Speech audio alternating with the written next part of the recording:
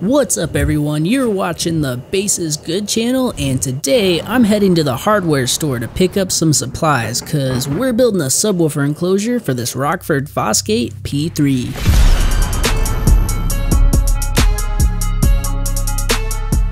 For this build, I'm going to be using 3/4 inch thick MDF. Now you could use 1/2 inch, but I would only consider using it for smaller subs, and I know I'm only using one 10 inch, but this P3 has a massive magnet. Alright, so I'll grab a 4x8 foot size sheet, and to make things easier to manage on my table saw, I will just go ahead and have it cut in half in the store.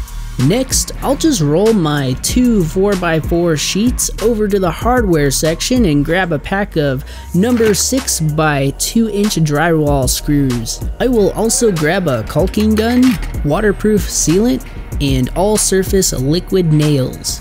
Since I was here, I also picked up a can of 3M Super 77 adhesive that I will use when I carpet the box in another video. Well, that's all I needed here, so I headed back to my Forerunner where the MDF sheets just barely fit in the back. I drove home and unloaded it all into the basement. To cut the MDF, I will be using this Craftsman table saw. For your safety, make sure to read and follow the user's manual before operating your particular saw. I also made another video with some general safety tips on operating table saws. If you're interested, you can check that out right here. I'll go ahead and grab the cut list from my enclosure design. And of course, I will leave the box dimensions for this project in the description below. I also made a detailed video on how to design and tune your own ported enclosure right here, just in case you wanted to know how I came up with the precise sizes I needed to cut. Starting out, I'm going to cut the top out, which is 14 by 20 inches. The first cut is definitely going to be the most challenging due to the sizable MDF sheet, but much better than trying to cut a giant 4x8. Not a bad idea to recheck the size with a tape measure to be sure the cutouts are accurate. Using a pencil, I like to label each cutout. This will just make things easier when you're putting it together. And the bottom will be the exact same size as the top. Next, we're gonna need the two sides, which are both 14 by 11.5 inches. Now for the back, which is 18.5 by 11.5. The front is 16.5 by 11.5. Then there is the big port, which is 11.5 by 14.5. And last but not least, we have the small port measuring in at 9.75 by 11.5.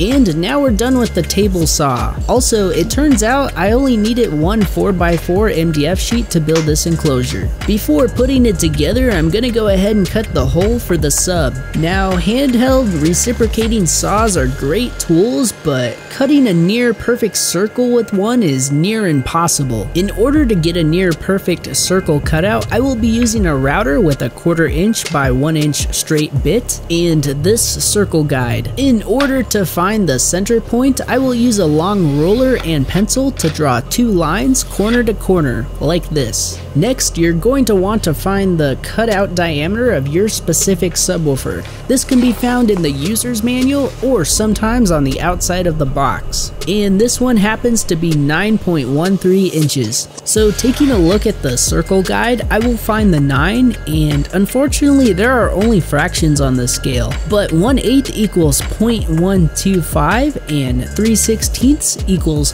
0.1875. The 1/8 is slightly smaller, so I'm going to go ahead and use the 3/16 to make sure it's going to fit. I'll start by drilling a hole at the center point with a 1/8 inch bit. Then I'm going to remove the bit from the drill and insert it through the 9 and 3/16 inch hole on the guide, then through the hole I just drilled, which will allow the guide to pivot at that point. Then I'll start drilling at the cutting point of the guide with a 1/4 inch drill bit. I'll move the guide out of the way, then continue to drill all the way through. This is just to prevent prevent damaging the plastic guide as much as possible. I will then attach the guide to the router with 3 screws, and then insert the 1/4 inch router bit and tighten it down. Then I'll insert the 1/8 inch drill bit into the proper hole. Then insert it into the pre-drilled holes. Make sure your router is unlocked.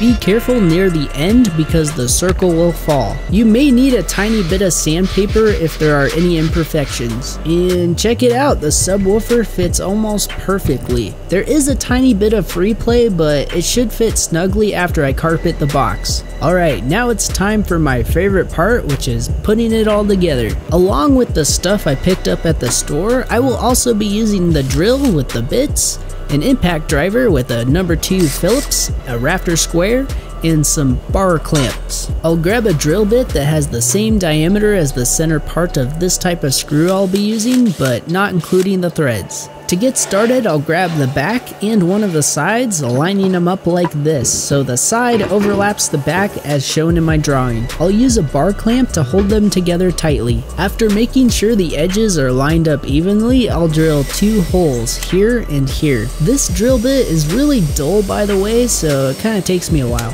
Then I'll take it back apart and apply a bead of liquid nails where the boards will make contact and screw them together. I'll just use a paper towel to wipe off the excess glue. Then I'll flip it over and do the exact same thing with the other side.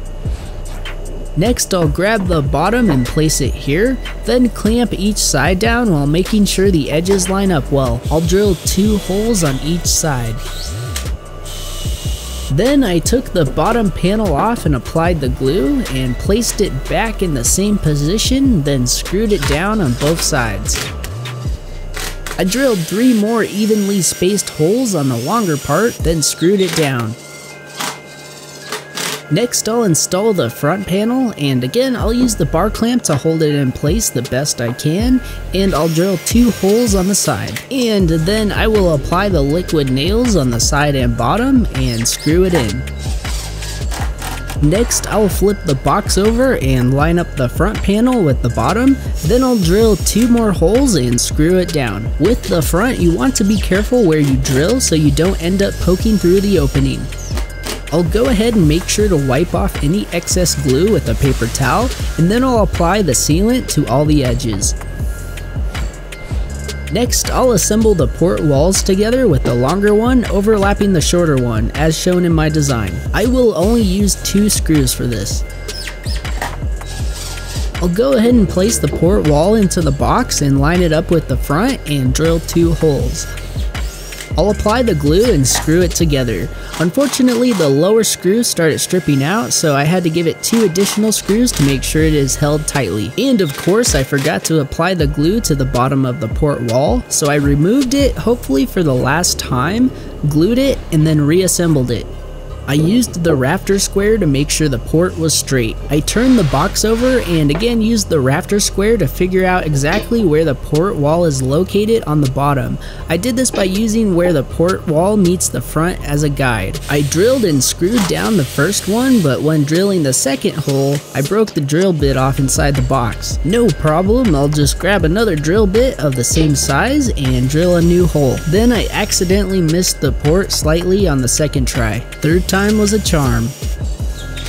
Next, I'll set the rafter square next to the box like this. Hold the pencil at 2.75 inches and slide it back and forth. The port wall will be right above this line. Then I'll drill and insert 2 more screws. If you made any mistakes like I did and have open holes, make sure to fill them with sealant to prevent any air leaks. Then I'll flip the box over and apply sealant to the new edges. Then I'll flip the box right side up and apply a bead of glue all along the middle, then apply a bead of sealant all along the inner edge because this won't be accessible possible when the box is closed up. I'll place the top on while making sure it is lined up and drill and screw it together just like the bottom. Honestly, you probably don't need to use the screws for the port walls on the top and bottom since it is sandwiched in between, but personally I like to do it anyways just in case. Alright, now I will just smooth it out and wipe off any extra sealant or glue. On the non-port side, I'll find the center point again by drawing an X. You can really put the terminal cup anywhere you want besides the port,